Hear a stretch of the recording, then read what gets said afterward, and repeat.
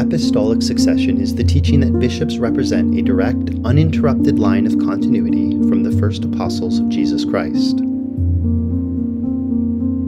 The apostles laid hands on men and consecrated them to be bishops.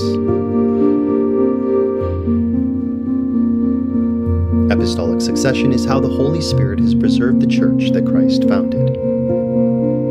The first bishop to England arrived while the Apostle Paul was still alive. Bishop Aristobulus of England is mentioned in Paul's letter to the Romans.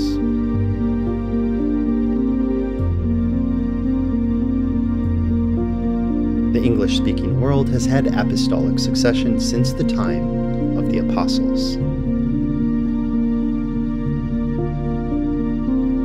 Orthodox Anglicans retain apostolic succession even in our day. Throughout church history, first were bishops, then priests, and then deacons. The apostles structured the church in such a manner as to preserve it until Christ returns. For nearly 2,000 years, Anglicans have preserved the church and teachings of the apostles.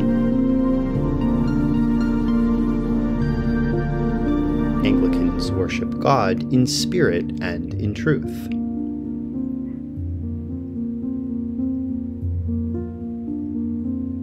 Our bishops hold firm to the historic faith in Christ, helping us stand against the things of this world. The one who calls you is faithful, and he will do it. 1 Thessalonians 5:24.